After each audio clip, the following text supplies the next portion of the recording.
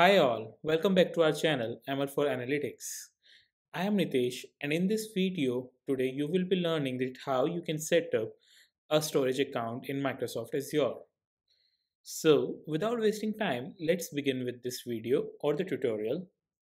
First of all, go to the create resource option or the all resources option, then click on create, search for storage account.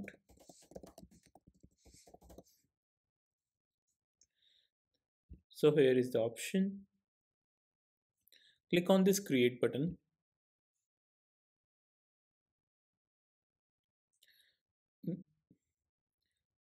This is the main screen from where we will be starting creating our storage account in Azure. There will be like 4 or 5 steps like basics, advanced, networking, data protection, encryption, adding some text for the billing purpose, and then review and create our block storage. So first of all, we need to provide the subscription ID, that is Nitesh in my case, and a resource group name. For me, it's Nitesh underscore resource underscore group.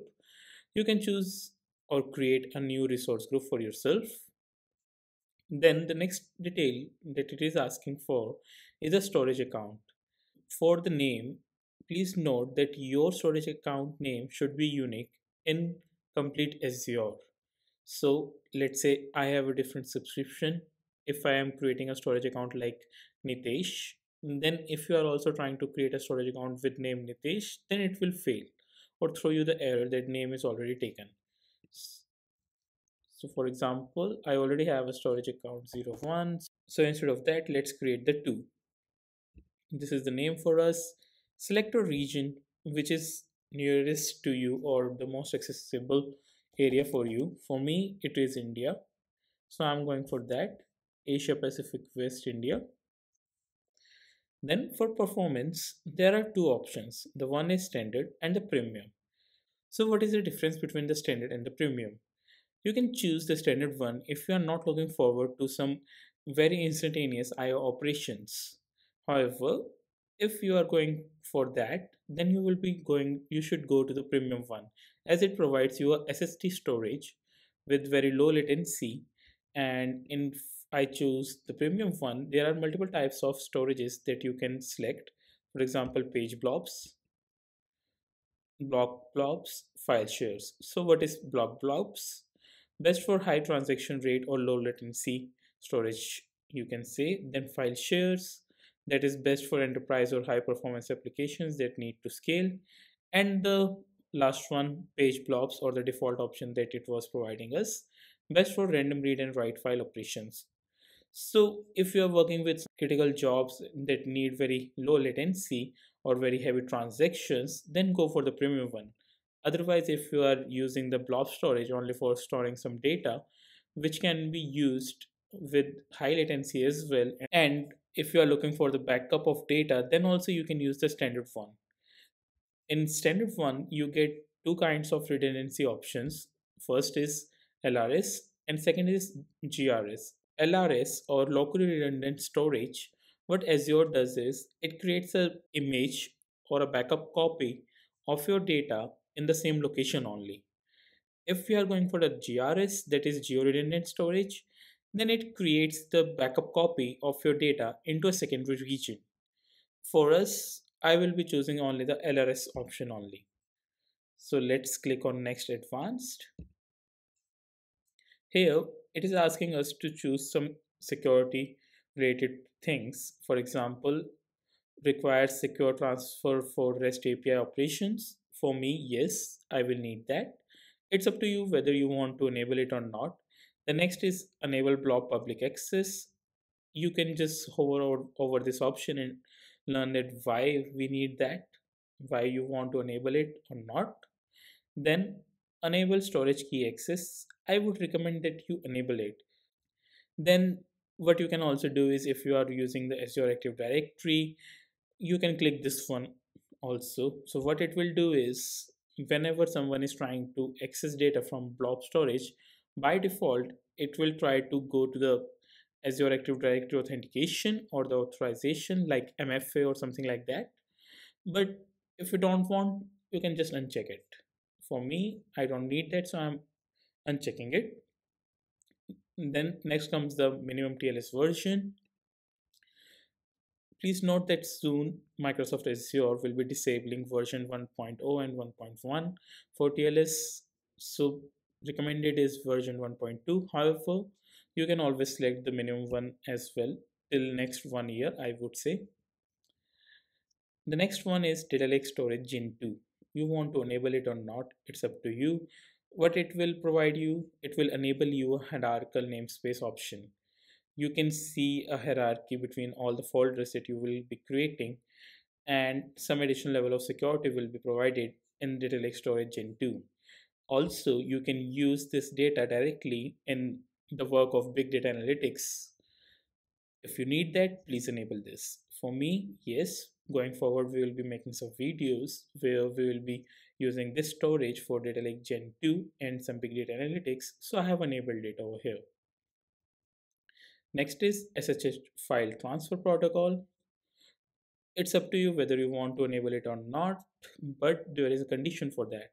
If you are enabling hierarchical namespace or the data lake Gen 2, then you cannot choose this option as mentioned over here. Otherwise, you can choose this. Then there is one more security level information. If you want to enable network file system protocol, then you can choose this one, but it is not required for this video session, so I'm not choosing this one. Then one of the next options is access Tyre, that is hot or cool. Hot or cool, there is a small difference between them. Again, the latency difference. For day-to-day usage, the recommended one is hot. For backups, you can go for the cool one, or archiving your data, you can go for the cool one. For us, I am choosing the hot one as we will be doing some interactions on day-to-day basis with this one.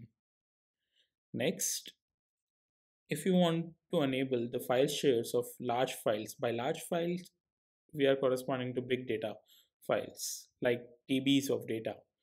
If we enable it, then there is one condition over here. You cannot enable the geo-redundant storage, which is provided with the standard account. For example, in the previous step, we chose the LRS one, not the geo-redundant one.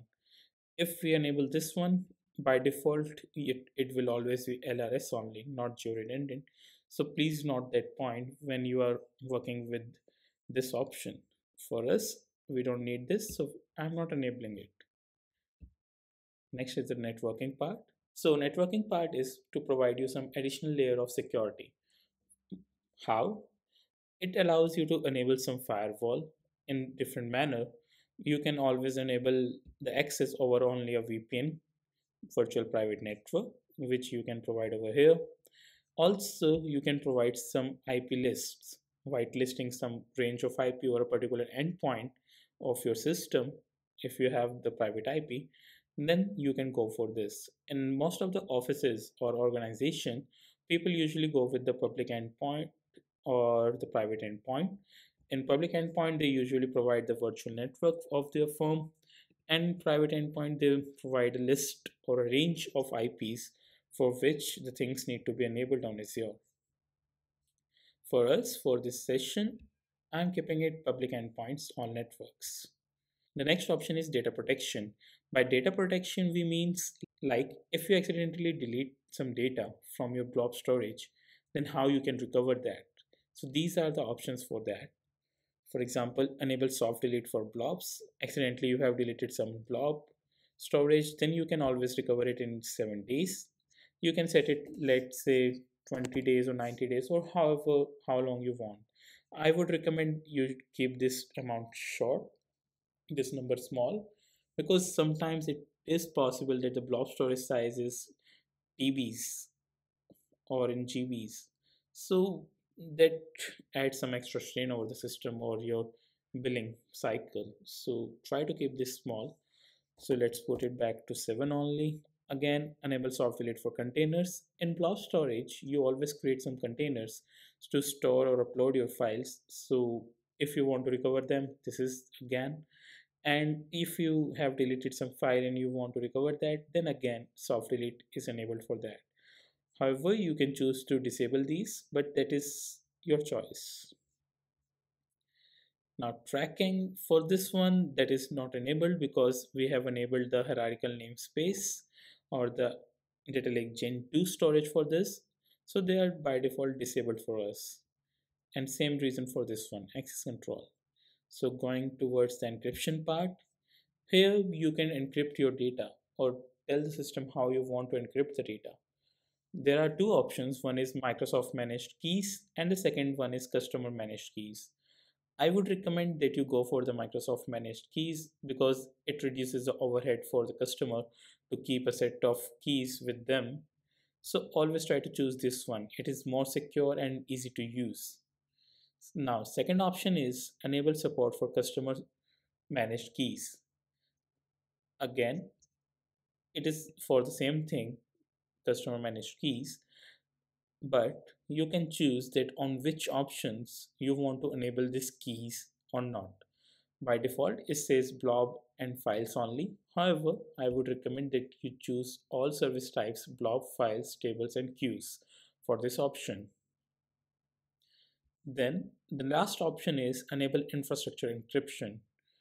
What happens is currently by these two options, by default, the Azure is encrypting your data with AES 256 encryption, which is one of the best encryptions available at this time. However, that is placed at service level. And if you want to add another level of encryption or you want to double encrypt your data, then you can enable this option.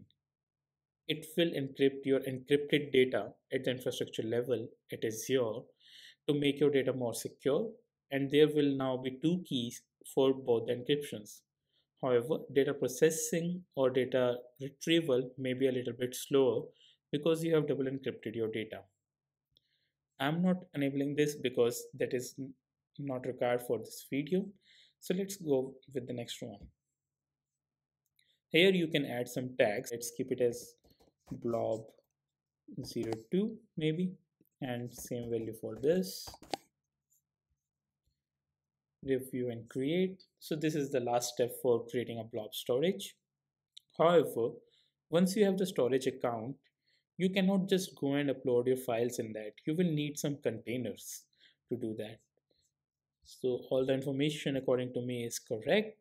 And also if you are looking for your automation, then you can go over here and download this template for yourself and use those line of codes to automate the things. Now click on create. This may take some time, let's say around 2 to 3 minutes. So I will be skipping this part. Okay, so our deployment is done and our storage account is ready. So let's go to the resource now. Over here, you can see all the details that we set while creating the account. Now moving to the containers. Since we want to store some data in the containers, so let's create a new one. I would recommend that you don't use the default one, always create a new one for yourself. Let's name it as Nitesh containers 02. And here you can select that what kind of access you want to provide on this container, like private, no anonymous access, blob, anonymous read access for blobs only, container, anonymous read access for containers and blobs. If we choose this one, you get this warning stating that anyone anonymously can access the data from this container if they have the keys or the link for that blob storage. But we don't want that. We want to keep it private to keep the thing more secure. So let's go and create this one. Okay, we have the R container now. Let's go to this container and let's try to upload some file over here. Select a file. Let's click this and upload. So there are a few more options over here. So let's look at them as well. If I take this one, this will overwrite the already existing file. That is, if While uploading a new file, it sees that there is already a file with same name, then that file will be replaced. Then in advanced settings, there are these kind of settings like authentication type. By default, it is account key that is being coming from blob storage only. Blob type, by default, it is blob. However, you can select other types of blobs as well, page blob, append blob, everything. Then there is the block size. In the blob, each file is divided into multiple blocks. So by default, it is 4 MB block. And if you look at this line, it says that block and append blocks are comprised of blocks, and each block can support up to 50,000 blocks. That's a lot. So your file can divide up to 50,000 blocks to keep the things easy, or easy for replication and for fast retrieval. Then access Tyre, since we will be using it on day-to-day basis, it is hot. Otherwise, you can always choose cool as well over here. You can also provide a folder name to which you want to upload this. By folder name, I mean you can always go and create a new folder by clicking on add directory. It will create a new folder and you can mention the folder name over here. Since there is no folder for us, so it is empty. Next, encryption scope. Use existing default container scope. That is what we used. Choose an existing scope. You can also define different types of scopes for your encryption. This option is for that only. So let's close this one. Since our file is with us, you can also go and click on this one, and it provides you some details like when the file was last modified or created. For us, it is still same because there is no update to this file at the moment. And what is the file size, in which kind of storage it is stored, like blob, and many other information. You can also download this file from over here. So guys, this is it for the blob storage provisioning and how you can set up different kind of containers in it. I hope you understood that how easy it is to do the things with Azure and how dynamically it can set up different services for us. I would recommend you to go forward with it and start using the Azure in your organization. Also, you can recommend this. It is a very great tool. I hope you liked this video. Please go and click on this bell notification button in the YouTube so that you can get notified whenever we are launching a new video on the channel regarding Azure or Power BI services, or maybe day-to-day practice with Python. Please like this video, subscribe, or comment. Have a nice day.